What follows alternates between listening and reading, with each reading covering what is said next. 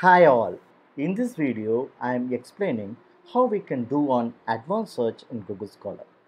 Google Scholar is a free academic search engine that can be thought of as academic version of Google. Google Scholar is a very powerful search engine for scientific literature that is used by many researchers and students. It is especially useful to find and access scientific articles or to do a quick search on the topic. By default, Google searches in the full text of publications. Advanced searching allows us to limit our search to a specific field such as title, author, or a particular journal and date. Suppose if you want to search any article in specific author name or in a title name, we have to depend on the advanced search. Let us join with me for the demonstration. This is my Google Scholar user interface. For reaching this interface, we have to type in the search bar scholar.google.com. Once you type and enter in the keyboard, automatically you can see this user interface. So in this user interface, gently in the Google Scholar, the views it comes to the center. For such any key terms, we have to type here. Suppose I like to find the inclusive classrooms, I have to type here as inclusive classroom or inclusive education.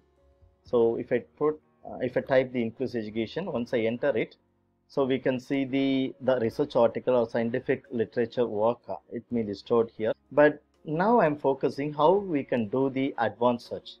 For this, instead of using the normal search mode, what I'm going to do, for reaching the advanced feature, we can go directly the upper left corner. See the upper left corner, you can find out the three horizontal line. That icons we may call as a hamburger icon. So once you click this hamburger icon, we can find out the other new menus like my profile, my library, alerts, metrics, advanced search and settings. Here, the advanced search should be the second last of the options in the newly opened menu. So this is the advanced search. Once I click the advanced search, automatically there is a pop-up menu. It consists of a lot of features. So this feature I am going to be highlight one by one. The first one with all of the words. Suppose I like to find the research articles or the scientific research work related to the flipped classroom. So I am typing the terms flipped classroom here, flipped classroom, flipped classroom. The second bar with the exact price. So what is the exact price? Suppose you like to find the research article with the same phrases which are using here. So here I am using the thing called flipped classroom, flipped class. Okay, so this is a phrase I need to be found, flipped class. That is called exact phrase. So wherever the exact phrase is available, it may show in here. Similarly, so I like to go with the same, the flipped class. And the third search bar with at least one of the word.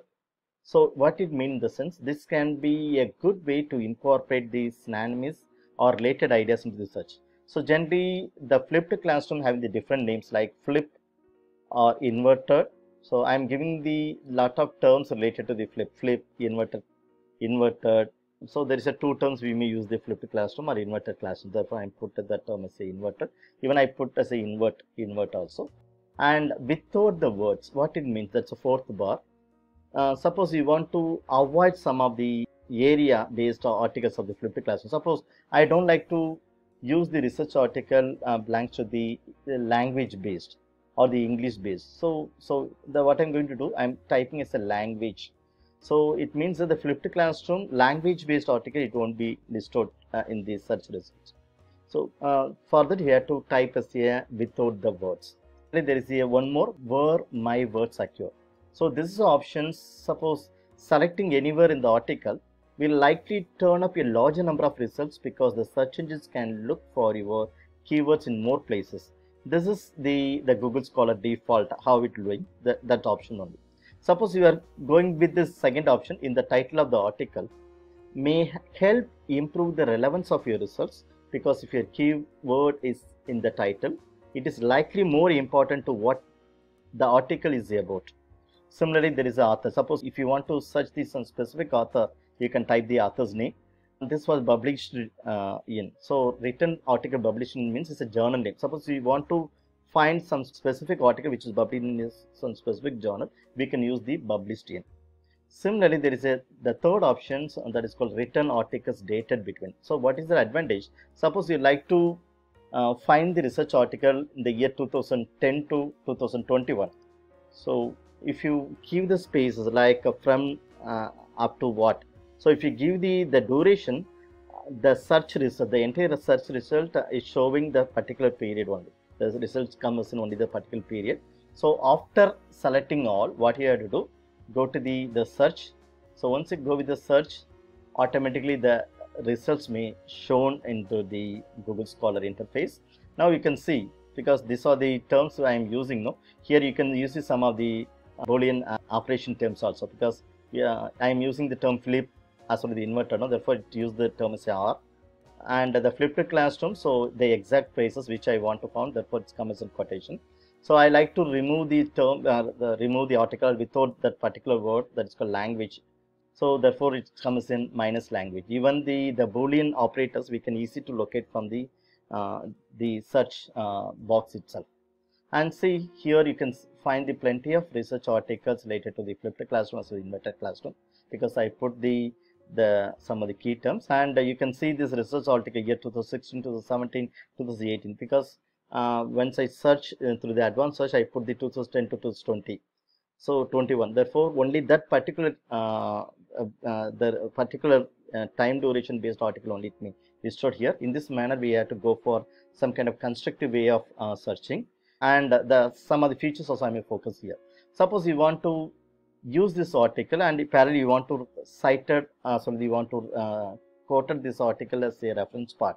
What you have to do, you can click there is a small colon option, the 2 colon option, that is called cite option here.